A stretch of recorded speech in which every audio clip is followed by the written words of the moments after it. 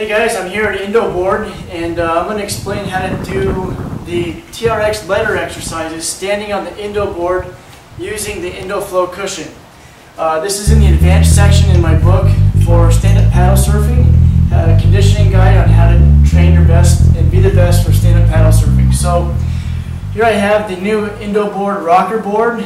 It's a really cool board, and we're going to put it right on top of our Indo Flow Cushion, just like so. And using the TRX, we're going to step 1 foot in back, 1 foot in front of the board.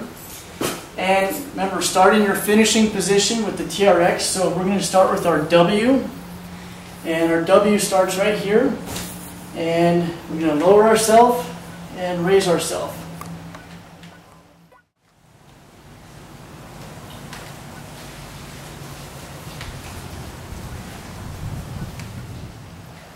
We're going to go up and down.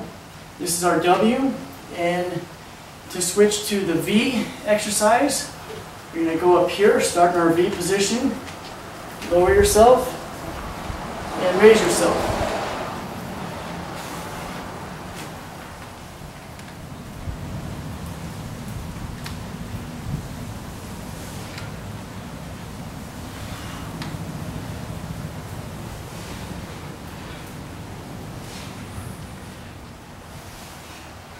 And also we have a letter A exercise. Letter A starts right here, and you're going to lean back here and pull yourself up, all while balancing on the Indo board.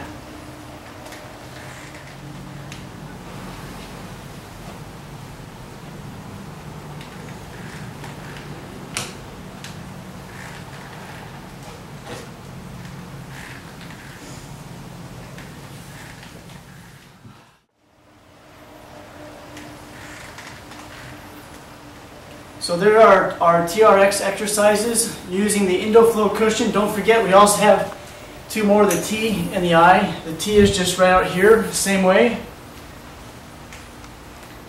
like so. And the I is up by the ears, same as the V, just up by the ears more.